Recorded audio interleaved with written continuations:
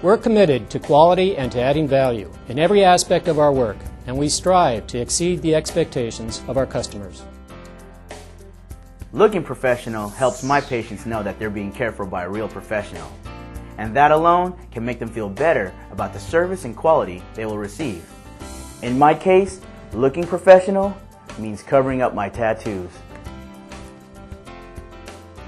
Especially in these security-conscious times, my ID badge is one of the most important things I wear. It should be easily visible to anyone I talk to and worn in a way that's appropriate to its importance. That means I don't write on it or put stickers on it.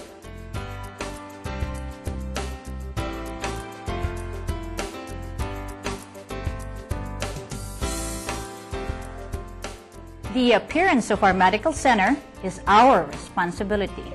So if I see a piece of trash, I pick it up.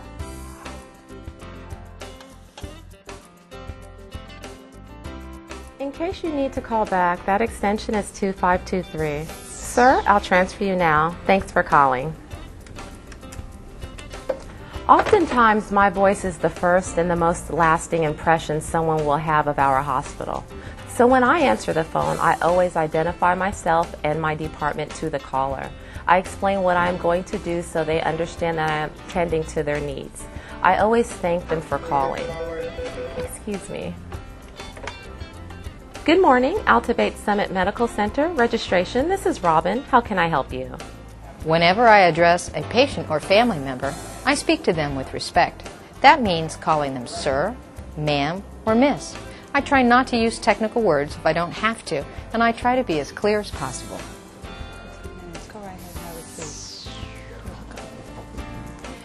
Clear communication is a great way to relieve someone's anxiety. So we try to explain the entire process to them, and if there is an unexpected delay, I make sure to tell them about it right away. And to be sure they are comfortable and taken care of, I offer them a place to sit and let them know where the cafeteria and closest restrooms are located.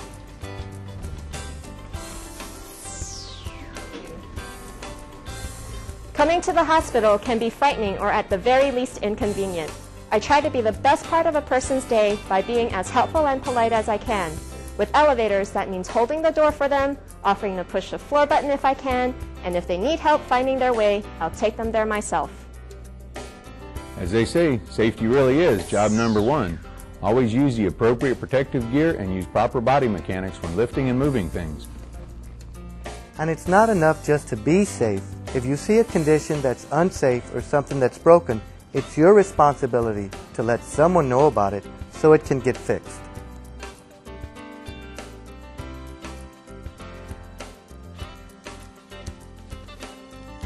Infection control is key for the safety of both our patients and our staff. We treat those we serve and one another with concern, kindness, and respect. We're going to pull the curtain, Ms. Haynes, to give you a little privacy. You know, it's important we treat our patients with kindness and respect and always tell them what we're doing so they feel cared for and safe. So when I'm working with a patient or her family, I put their comfort and privacy at the top of my list. When a person feels vulnerable, her privacy is even more important to her. We act openly and truthfully in everything we do, and we follow the Sutter Health Ethical Code of Business Conduct. And let's just bring this back to the desk. People have an expectation and a right to privacy where their personal information is concerned. This is the most personal information we have, and our patients trust us with that. No one wants their information unprotected. We take that responsibility as the guardians of their medical records very seriously. So we do everything we can to keep their information just between us and the patient or their designated family member. This hospital is committed to the highest business ethics, and we work as a team to assure 100% compliance. We are very aware of healthcare costs and work with each patient to provide service that is respectful and open. We work together cooperatively, recognizing that the power of our combined efforts exceeds what we can ever accomplish individually. being part of a team means that if I'm not at my best, my team is not at its best. So that means I work when I'm supposed to work and show up on time, because in a hospital, every job is important. It's not just the patients I'm talking about. My coworkers are counting on me to be there and to be there on time. If I'm not there to do my part, it makes it harder for others to do their jobs too. And everybody's job is important to the whole. When you're at work, you're in the public eye. Always speak positively about team members and the organization. We acknowledge our vital role in the communities we serve, and we seek to understand and exceed their needs and expectations. The hospital takes great pride in identifying the health issues of our community and in the educational programs and services we offer, such as mammograms for disabled women, prostate screening through our parish programs, and a world-class stroke center. We also encourage getting involved in the community by volunteering or participating in the medical center's community benefit activities. Our service excellence standards are a tool to remind us to always keep the patient or family member's perspective as our focus in creating a memorable experience. Please remember, our job is to take care of people. Our patients have the right to feel confident and informed about their care. To help us remember this, our staff develop these tools. Customers and patients come first. Acknowledge and greet others.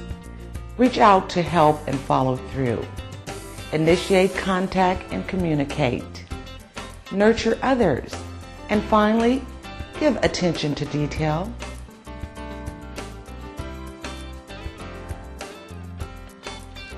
Our service recovery standards are a tool to help us work through any missed expectations or opportunities with our patients, visitors, or family members. Even when we are all trying our best, things can go wrong. When a patient or family member is upset, we need to take action immediately. When things go wrong, there are 4 steps to remember. The first thing to do is listen. Don't interrupt. Sometimes a sympathetic ear is all someone really needs.